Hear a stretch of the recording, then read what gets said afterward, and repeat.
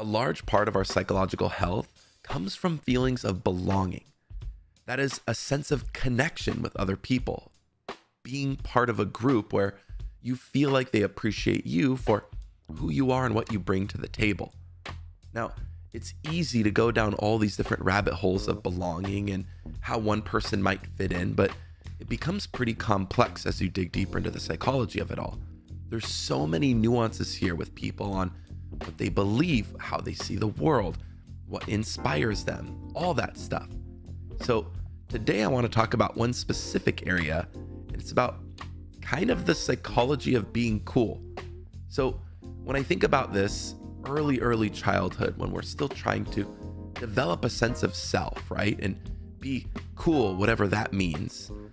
It was really challenging going from elementary school to middle school, because in elementary school, it was all about Pokemon cards and handball and baggy sweaters and just being a little kid, right? But then as soon as we went into middle school, there was this massive transition that everyone was seeing and being a part of, but everyone's still kind of awkward and weird at the same time. There's all these hormones flooding your body.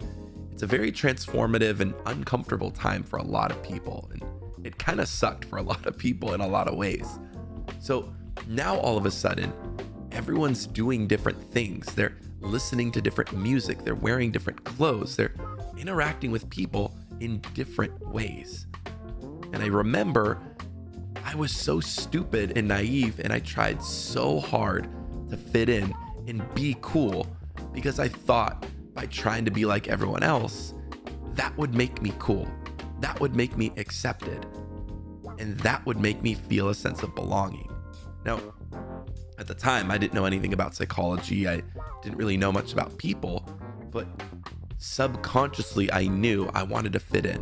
I wanted to feel like I was part of some group, some community that was bigger than I was. And I realized after the fact how lame I was for trying to be cool and forcing things rather than being my authentic self. So we'll come back to that later in the video, but today I want to touch on a few different facets of the psychology of coolness to just shed some light on this topic. So it's really interesting because there's 5 broad areas when you think about the psychology of coolness. So for number 1, we have our adolescent development. When you think about this, this is like our self-esteem and our identity development. This is a phase where we're establishing our values, our morals, the ways in which we see the world. So you have your biology, but then you also have how your parents raised you. You have certain experiences and communication styles and all these different things that are impacting the way that you see the world. Then you look at social perception and attraction.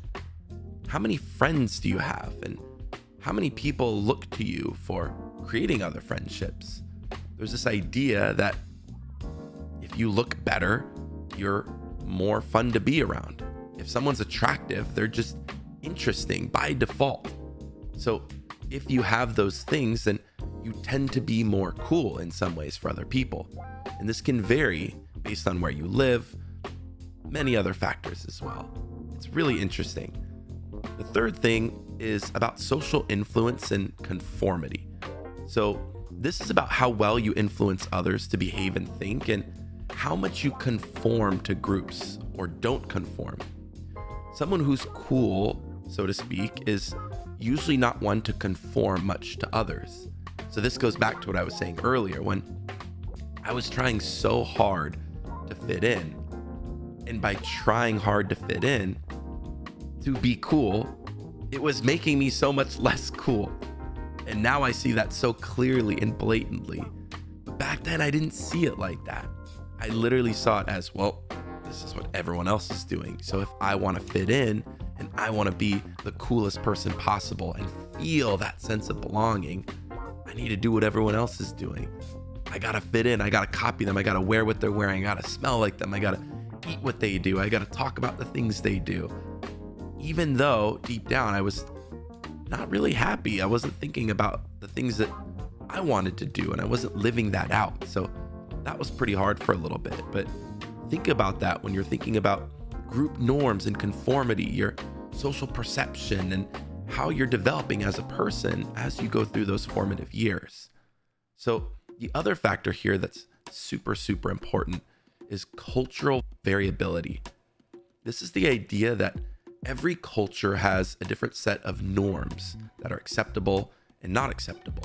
So if you're growing up in somewhere in the United States, your experience in school with other students is going to be very, very different than if you're growing up somewhere in, say, China, or in a very different environment. The teachers are different, the students are different, the food you eat, the things you see, the types of entertainment you consume. There's so many things that are vastly different. So the sense of coolness, whatever that means, is going to differ culturally and societally as well. There's going to be all these factors that influence this. On top of that, we have our psychological well-being.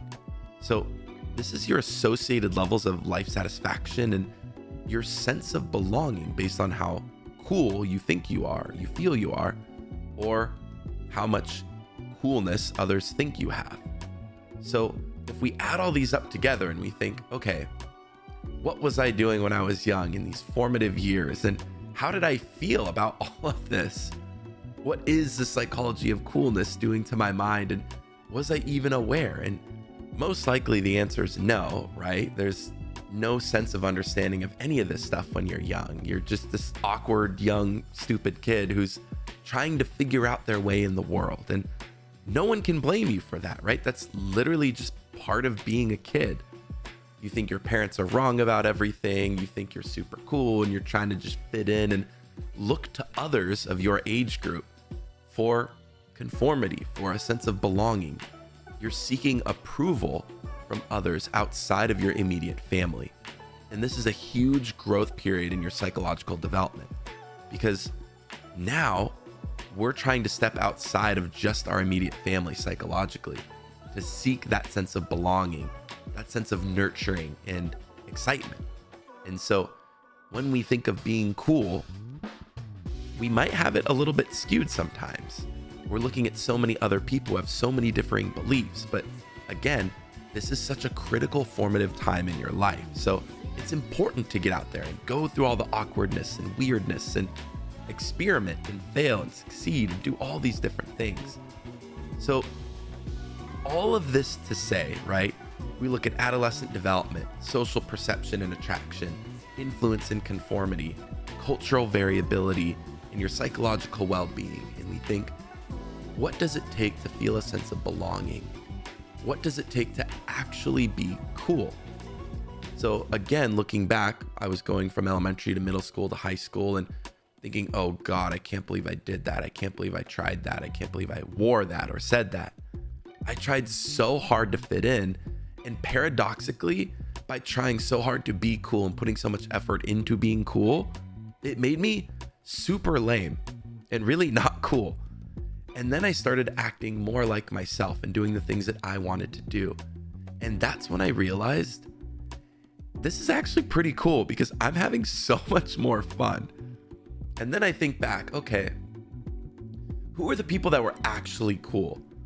These were the people who were extremely passionate, who actually cared about something, who really, really just cared about something bigger than themselves, outside of who they were. This is the band geeks, the nerds, the kid that played chess feverishly and studied the game and looked at it so closely. That one kid that was in history class that was talking about all these great stories on how exciting they were and how much they're driven to be in a position of power and influence to help better the world in the future someday. It's crazy to think about because when you're younger, you look at those people and think, oh, they're weird. Those are different people. They're not like everyone else. But the people who wake up every day and really care about something, the people who really, really think about something and put tons of effort into talking about something, even if it's the weirdest, craziest, most different thing, I think those are some of the coolest people because they're unapologetically themselves. And I think that's the key formula here. That's the secret to being cool. is you just be yourself. And I know I hate saying that, such a general term and such a broad thing of like, oh, just be yourself. Well, what if you don't know how to be yourself? Well, you can try plenty of things. You can see what you like, what you don't like. You can go through the awkwardness, like I said, of being young and trying dumb things. But through all those experiences, eventually you gather all these pools of knowledge to pull from. And you start to understand a little bit more about, what do I like and what do I not like? What do I care about? What do I not care about?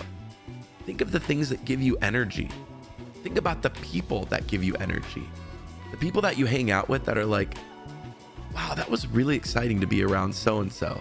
Because every time I leave their presence, I feel like I'm lifted up. I feel like I'm a little bit better of a person because of that moment. That's really cool.